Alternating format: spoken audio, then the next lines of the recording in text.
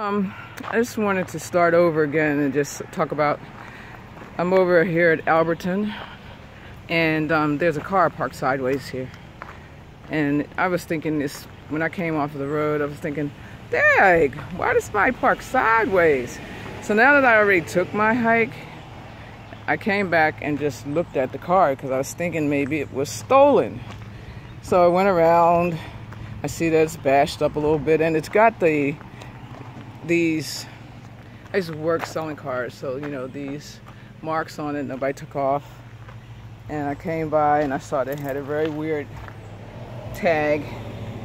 So right there, it's all scratched off, so I don't know what the deal is with it. But I came on the side and I had noticed already that somebody had put a note on the car.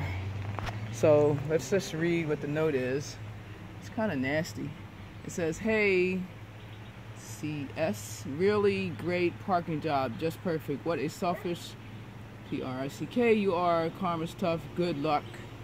And I thought, oh, but then I see in here that it says emergency technician, and there's a note on the windshield inside that says, "Ran out of gas, will be back to get it."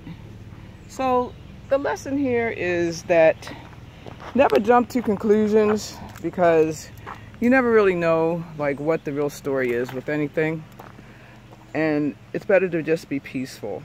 So peace out.